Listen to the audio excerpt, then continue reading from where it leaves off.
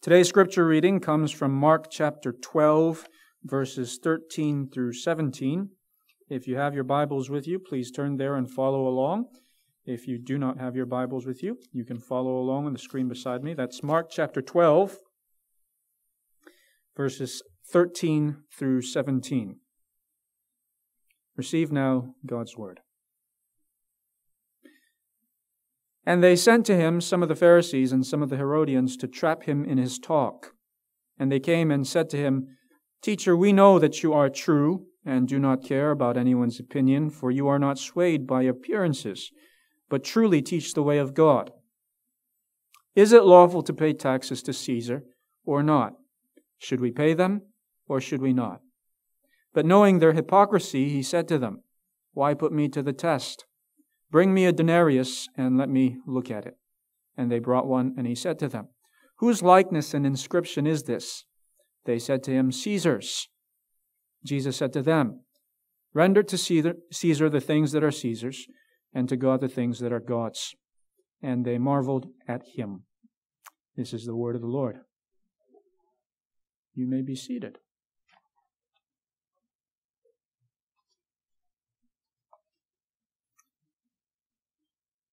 Let me just begin by reminding you where we are in the overall flow of the narrative in the book of Mark.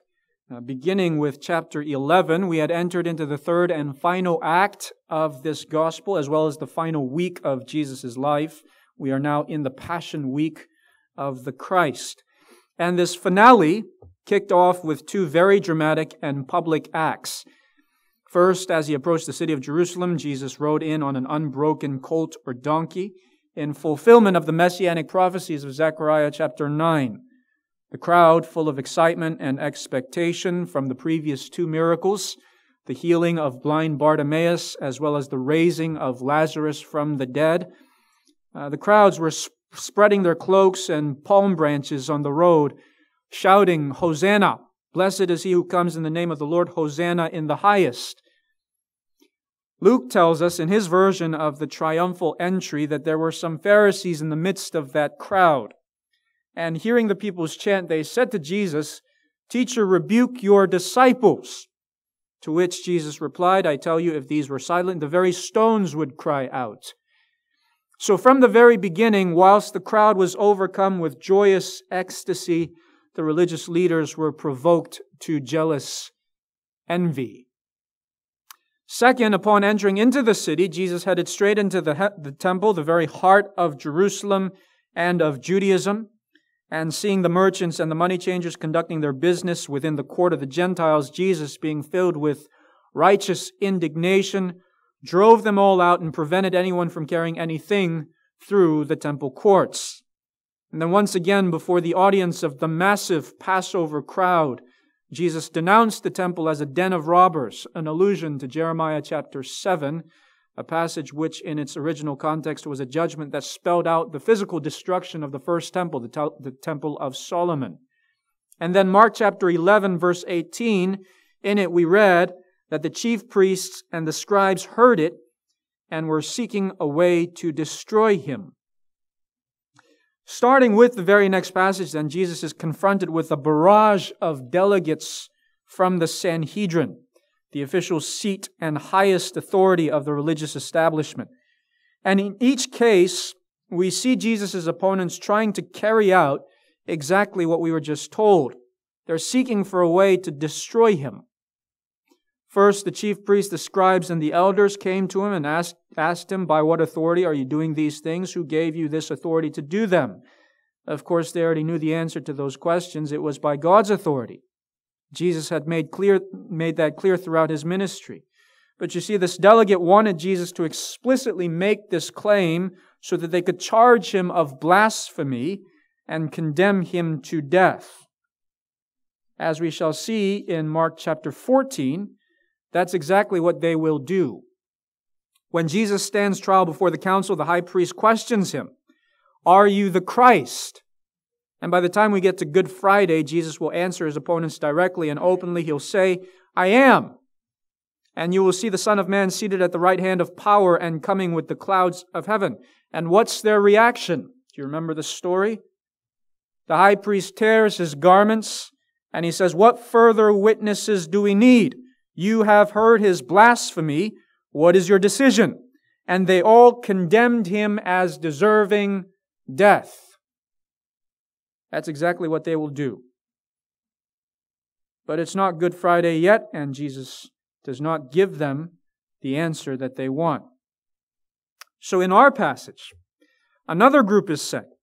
This time it's the Pharisees and the Herodians. And they try to trap Jesus with this question regarding taxation. Jesus evades the trap, and in verse 18, this time it's the Sadducees' turn. They bring to him a question regarding the resurrection. And they're followed by the scribes, who confront him with the issue of scriptural interpretation. So one after another after another. R.T. France summarizes, "The cumulative effect of this sequence of controversies is to leave the readers with the impression that Jesus is locked in combat with this coalition of the most influential people in Jerusalem. But after all is said and done, Jesus not only holds his own, but he emerges as the victor." This is the overall section that we are now in. We have a very short passage this morning, only 5 verses to get through, and we'll approach them under 2 very broad headings. First, we'll look at the trap of the Pharisees, and second, the wisdom of Christ. The trap of the Pharisees and the wisdom of Christ. But before we get into the text, let's pray one more time.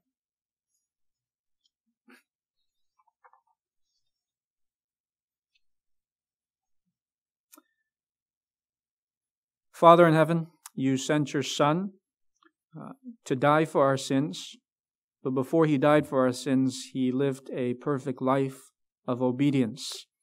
And not just in this section that we are now in Mark, but throughout his entire life, he was locked in a spiritual battle with the evil one. And yet, he stood firm in the truth and in all righteousness, resisting the temptations that were sent his way, overcoming all the tests that he had to deal with. May we look upon this passage and marvel at the wisdom of Christ. We pray these things in his name. Amen. First of all, then, we look at the Pharisees' trap. Verse 13. "And they sent to him some of the Pharisees and some of the Herodians to trap him in his talk. And they came and said to him, 'Teacher, we know that you are true and do not care about anyone's opinion, for you are not swayed by appearances, but truly teach the way of God.'" Although we're not told exactly who they are when we read, "and they sent to him," considering that the subject of these plural verbs have not changed since Mark 11:27, I would say that it's fairly safe to conclude that by that pronoun they, Mark still has in view the Sanhedrin. And so the Sanhedrin sent to Jesus some of the Pharisees and some of the Herodians. Now earlier in Mark chapter 3, we already saw the Pharisees entering into an alliance with the Herodians in order to devise a way in which they might destroy or kill Jesus. And as I pointed out back then, this is really an unlikely alliance. You see, the Pharisees were the nationalists. They were Jews to the core. In contrast, the Herodians had sold their souls to the Romans. The Pharisees were the conservatives, practicing a hyper-legalistic religion. The Herodians were the liberals, practicing a syncretistic religion. The Pharisees represented resistance to Rome. The Herodians represented accommodation to Rome. When it came to political religious agendas, they were at opposite extremes of the spectrum. But as the saying goes, adversity makes strange bedfellows. In other words, they may have hated each other, but there was someone else that they hated even more, namely Jesus. The Pharisees hated Jesus because he was undermining their religious credibility and religious authority. The Herodians hated him because they perceived him to be a threat to their political arrangement. So in their mutual hatred for Christ, they entered into this unholy alliance to devise a plot against him. This reminded me of Psalm chapter 2. "Why do the nations rage and the peoples plot in vain? The kings of the earth set themselves, and the rulers take counsel together against the Lord and against His anointed. That's what's going on here. The rulers of the earth are taking counsel together against the Lord's anointed, or the Lord's Messiah, the Christ. If you think about it, there's something unusual in the level of hatred that these men harbor against Jesus. You have to hate someone with extreme intensity in order to not only want to kill that person, but to actually carry out that murderous plot. This is deep hatred. And I think Mark would have us understand that this hatred is in part being nurtured by Satan himself. I think you'll see why I'm saying that as we go through this passage. Now, this is not to excuse the Pharisees and Herodians from their actions. They are wholly responsible. But this is to point out that Satan, at this moment, has a vested interest in blinding, in manipulating, and in whispering lies into the ears of these religious leaders, because through them, Satan has an opportunity to thwart and to undermine the redemptive purposes of God. Or so he thinks. So we are to see the workings of the cosmic powers, the spiritual forces of evil, as Paul puts it, standing behind this entire scene, and not just a scene, but this whole section. Well, the Sanhedrin sent the Pharisees and the Herodians, as verse 13 continues on to say, in order to trap Jesus in His talk. The verb there for trap in the Greek is agruo. It's a word that occurs only here in the New Testament, but elsewhere it's normally used in the context of hunting or catching prey or animal for food. Not coincidentally, in several passages, Satan is described as a beast of prey. 1 Peter 5:8, for example, says, "Be sober-minded, be watchful. Your adversary, the devil, prowls around like a roaring lion, seeking someone to devour." Satan is seeking to devour the Christ. His instruments are the Pharisees and the Herodians, and they have now come seeking to trap Him or to hunt Him in His tracks. The fact that they were trying to trap Him in His talk or in His words suggests that they were hoping to expose Jesus as a false teacher in the eyes of the public. But before they get to their question, before they get to their trap, if you will, they begin with this flattery. Verse 14. And they came and said to Him, "Teacher, we know that you are true and do not care about anyone's opinion, for you are not swayed by appearances, but truly teach the way of God." Have you ever been on the receiving end of flattery? Has anyone praised you for your qualities? I don't care who you are, when someone pays you generous compliments, when someone expresses their high regard for your character, it is really hard to tell that person something you know will disappoint them. And although that's in part due to the fact that you care about them, it's primarily because you care about yourself, about their opinion of you, because of your pride, because of your ego. And by the way, isn't this how the serpent approached Eve? With a certain level of flattery. Didn't he also stroke her ego, suggesting to her that she didn't need God, that she could be wise, knowing good and evil, all on her own? She just needed to break away from God's oppressive rule. Genesis tells us that the serpent was more crafty than any other beast of the field, and that craftiness was displayed in part in the way that he manipulated Adam and Eve through flattery. There's something eerily similar going on in our passage. Before they strike, these enemies of God flatter Jesus. They try to soften His stance upon the truth, to compromise His integrity. They say to Him, "We know that you don't care about anyone's opinion.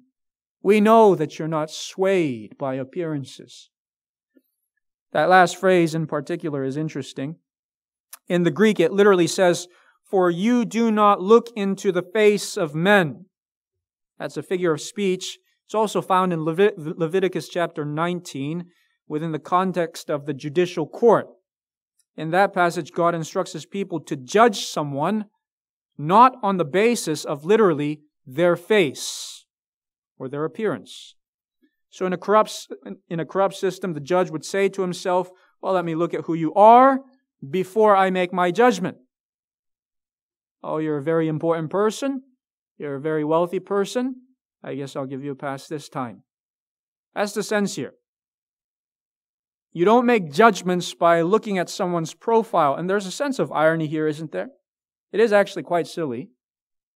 The Pharisees are flattering Jesus by telling him that he's a man of integrity, that he's not swayed by people, but they're flattering him in an attempt to sway him. They're saying one thing but intending another, and Jesus picks up on this immediately. In verse 15, Mark tells us that Jesus responds, knowing their hypocrisy. He's not taken by their flattery. He's not going to back down from speaking the truth, even if it gets him in trouble. And in that, there's another element of irony. Despite the insincerity of the Pharisees, what they say about Jesus is actually quite true.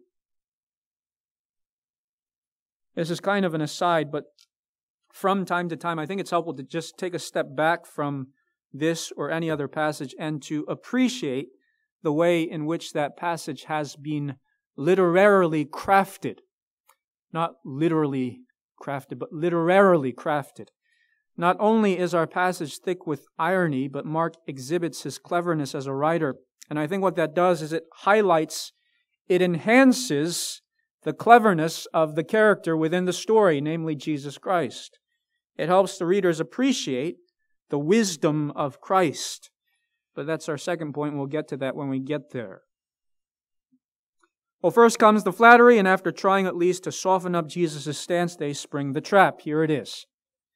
Is it lawful to pay taxes to Caesar or not? Should we pay them or should we not? I really wish I was there to see the facial expression of these Pharisees and Herodians, because I think they must have really thought themselves clever for having come up with this one. You can imagine them thinking to themselves, we've got him now. There's no way that he's going to get out of this one. And here's why. Here's why the question is also a trap. The first thing to point out is that the word for taxes is kainos. It's actually not even a Greek word. It's a transliteration of the Latin word census, from which we get the English word census. And that's important because the word specifically refers to the imperial poll tax, a tax that was based upon the Roman census. It was a tax that you paid simply for being a registered resident within a Roman province, in this case within the province of Judea. Now you have to know something about the history of this tax in order to appreciate the force of this question. It hadn't been long since that tax was first imposed, and so even in Jesus' time this was a hot topic. According to Josephus, a Jewish historian, this is how the story goes. There was once a man by the name of Judas, not the same Judas who's part of Jesus' 12. This man was known as Judas of Galilee, probably because he was from Galilee. He had become notorious for staging a revolt against the Roman Empire in an attempt to gain independence. Keep in mind that during the intertestamental period, that period between the Old and the New Testament, as Palestine was becoming increasingly Hellenized, under the influence of first the Greeks and then the Romans, there was a lot of resistance from the Jews. And in some cases, that resistance took the form of violent insurrection. Well, Judas was part of this resistance effort. Only in AD 6, that's less than a generation before Jesus' time, the Roman governor Quirinius decisively stamped out Judas' revolt, and he imposed a census in the Roman province of Judea and the correlated imperial poll tax. So it hasn't been that long since this tax has been imposed. So this particular tax was the immediate cause of Judas's failed revolution. And it was therefore an expression, especially from the perspective of the Jews, of Rome's oppressive control over their lives.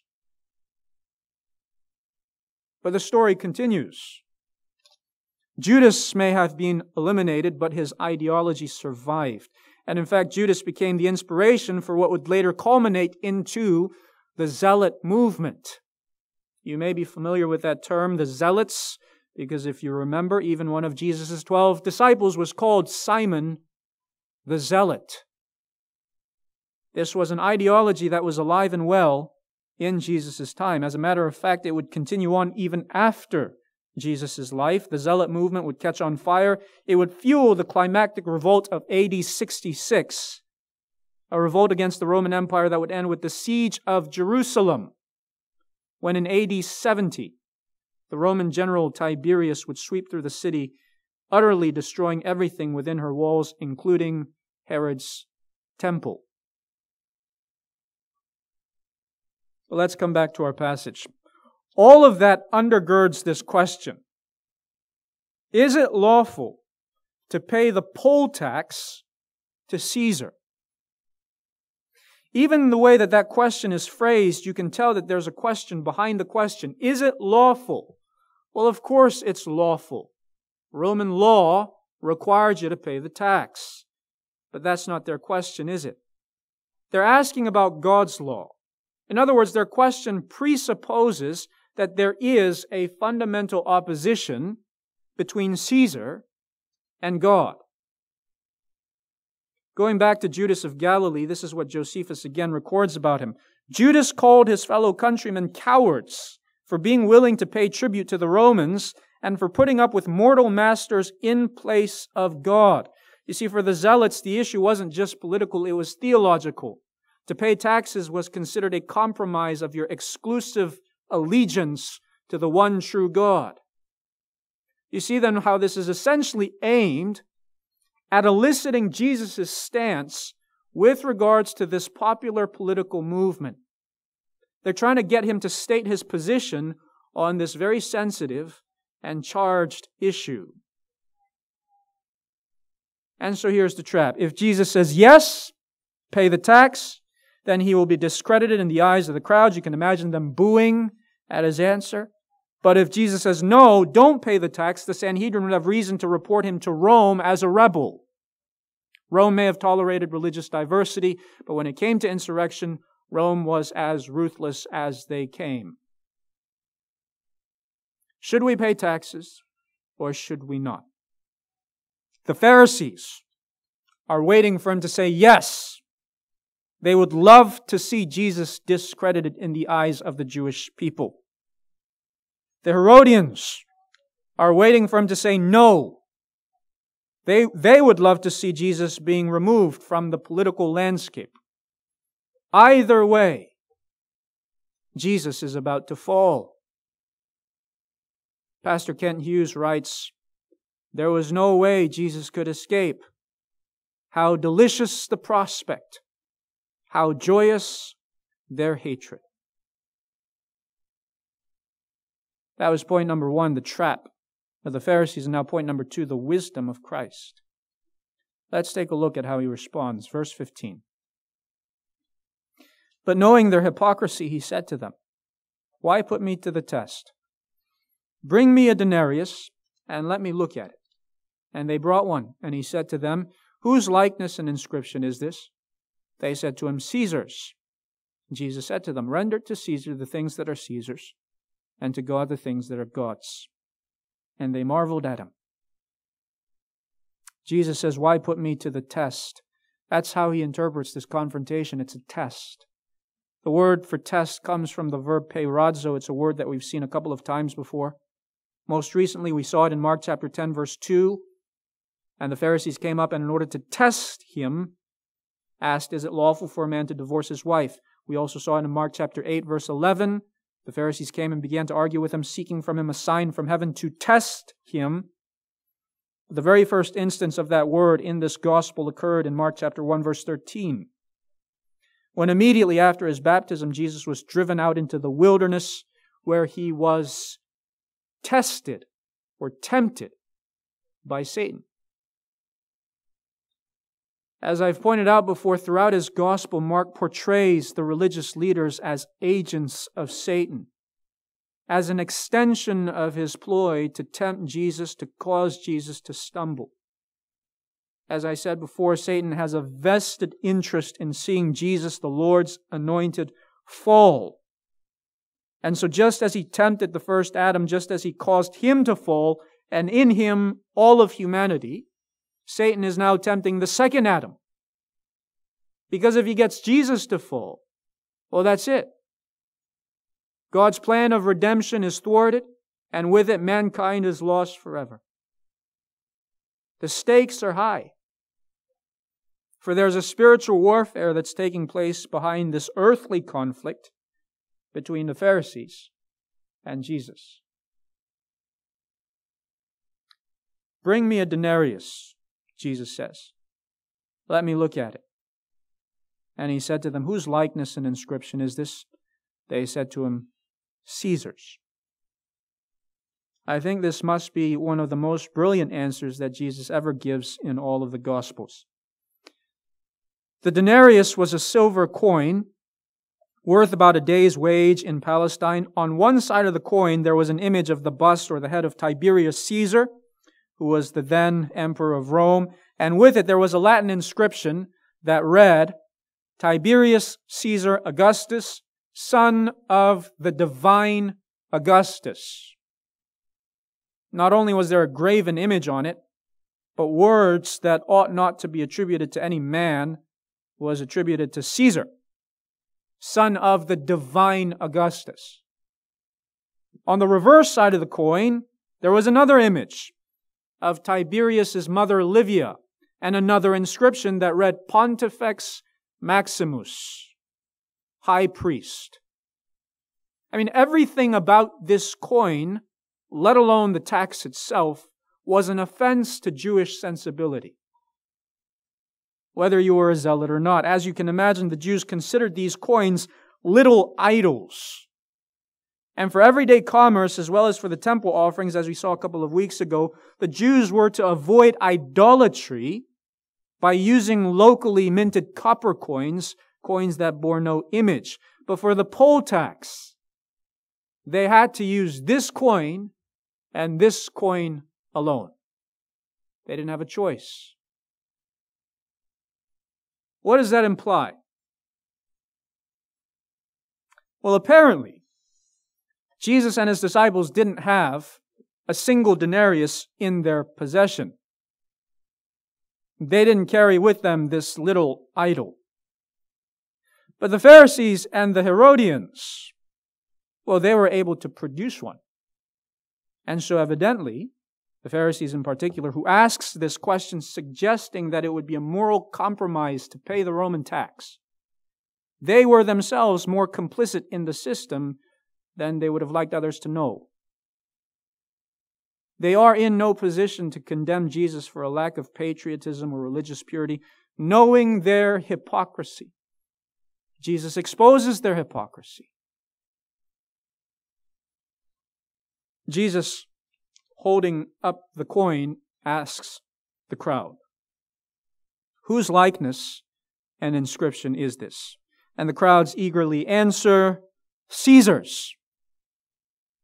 And then a hush must have fallen upon that entire throng of people as everyone now on the edge of their seats awaited his answer. What's he going to say? Render to Caesar the things that are Caesar's, and to God the things that are God's. And perhaps what was a shocking turn of events, Jesus says, pay the tax. Now, this is lost in translation, but in the Greek, when the original question was posed, the Pharisees said, is it lawful to pay or to give taxes to Caesar? The word there for to pay comes from the verb didomi. But when Jesus replies, he says, render to Caesar the things that are Caesar's. The verb that Jesus uses is apodidomi. There's an additional prefix in that word. It's a different word, actually, and it makes all the difference. Jesus doesn't just say, give to Caesar the things that are Caesar's. He actually says, give back to Caesar the things that are Caesar's. You see, in ancient times, it was understood that coins were the property of the person whose image it was stamped upon. And the verb that Jesus uses capitalizes upon that assumption, because apodidomi includes the nuance of indebtedness. Jesus is saying it's not that you're giving anything to Caesar. It's not that you're paying tribute to him. It's that you're giving back what already belongs to him. In that sense, paying the poll tax is paying back a debt. So that payment is not only permitted, but not to pay would be considered theft. From Jesus' perspective, the poll tax symbolized all the benefits that Caesar had given to the Jews. And what had Caesar, this pagan ruler, done for the Jews? Well, he had provided them with running water through the aqueducts. He had built bridges and roads for ease of transport. He had provided protection for them by the presence of his army. He had even allowed them to practice their religion in peace. I mean, they were living in an unprecedented period of peace known as the Pax Romana.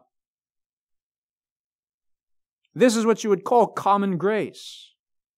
The Jews were beneficiaries of common grace.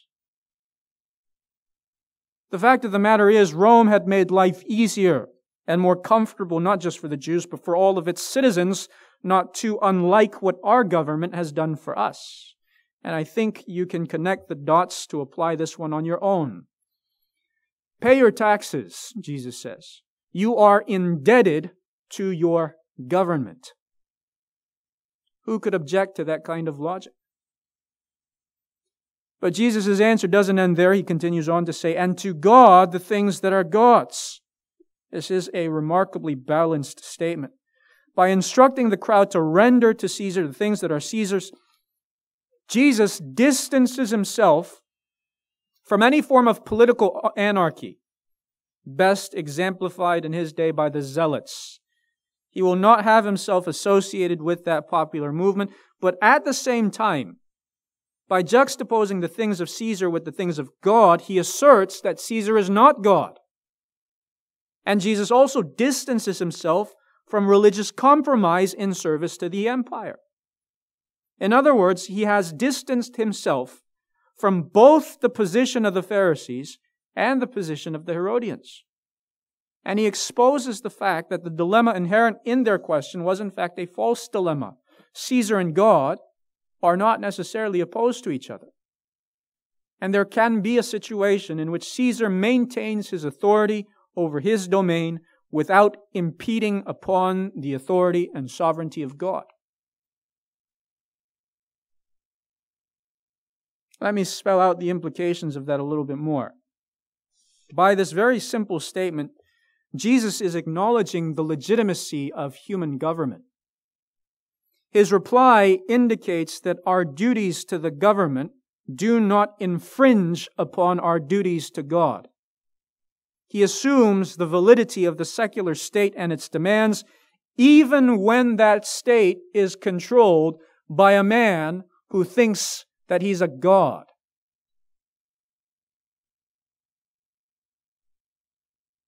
This is a far-reaching statement. It was astonishing the instant he uttered it, but even today it remains arguably the single most influential political statement ever made in history.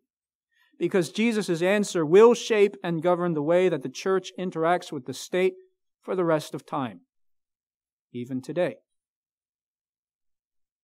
Of course, the apostles will think through this statement a little bit more, and they will also spell out the implications for us. They will further develop Jesus' teachings. It is from this answer that we get the teachings of the Apostle Paul in both Romans 13 as well as 1 Timothy 2. It is from this answer that we get the teachings of the Apostle Peter in 1 Peter chapter 2.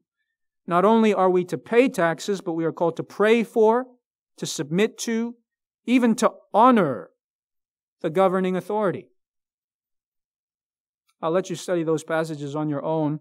But what those passages make clear is that secular government ought to be considered a divine institution, just as marriage, just as the family is a divine institution. So that Paul even goes as far as saying that to resist the government would be to resist God. See, if you confess a sovereign God, there's no such thing as the secular state. Everything in this world is sacred in that it belongs to the transcendent God of the universe. Now we have to be careful to note what this passage is not addressing.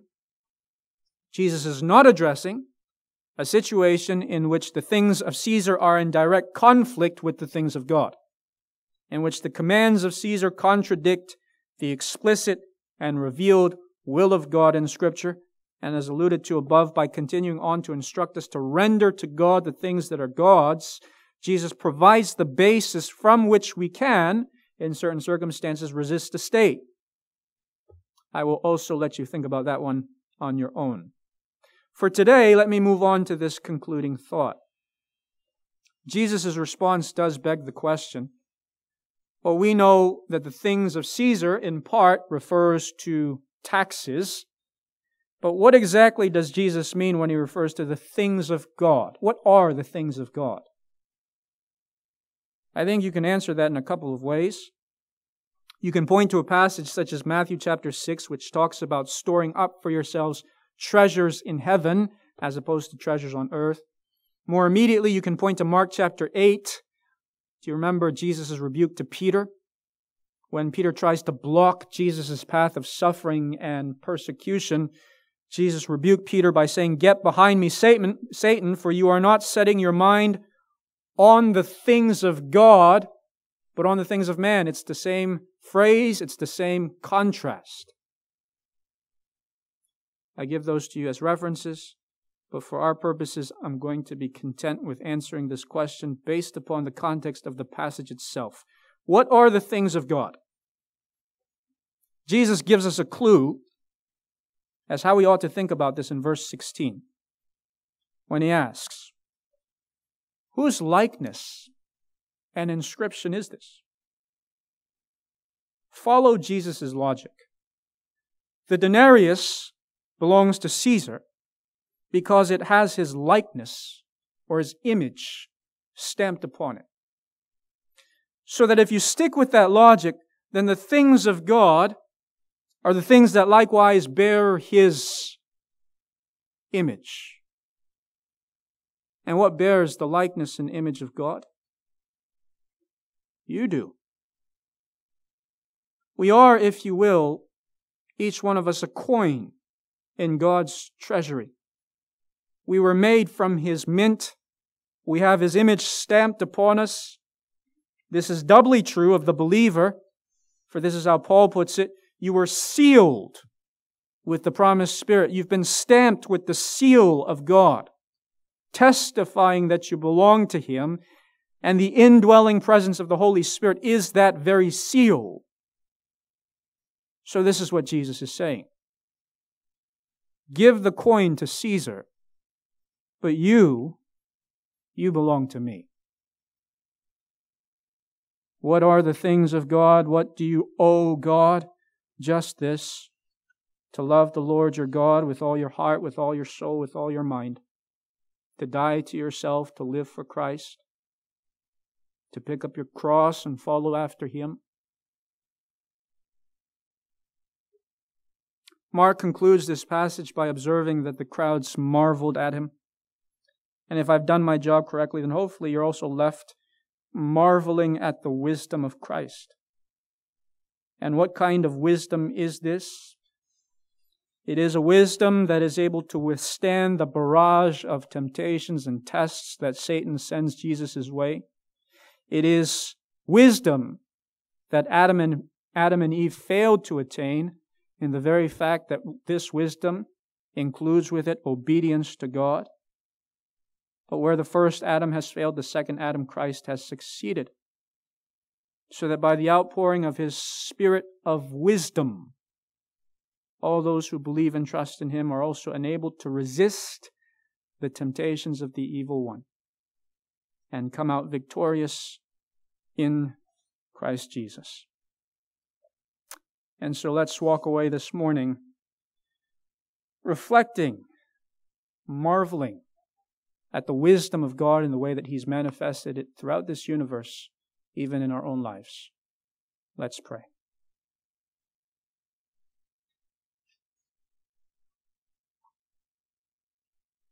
O wise God, the creator of the universe, not just creator but sustainer, you who sustains all things towards the end that you have designed for it, we marvel not just at this passage and the wisdom of Christ to overcome this test, but we marvel at your redemptive purpose of sending your Son to be incarnate in flesh, to live a life of obedience, to die on the cross. Only you would have come up with such a wise plan, to be resurrected from the grave, to ascend, to pour out His Spirit, and to impart upon us the very wisdom that Adam and Eve failed to attain. And so that by giving us the wisdom of Christ, we might also attain to eternal life. What marvel that is. Father, help us continue to reflect upon this text. Help us continue to see your wisdom in all of creation, and to exalt you, and to praise you, and to live according to that spirit of wisdom in our lives. We pray these things in the strong name of Jesus Christ. Amen.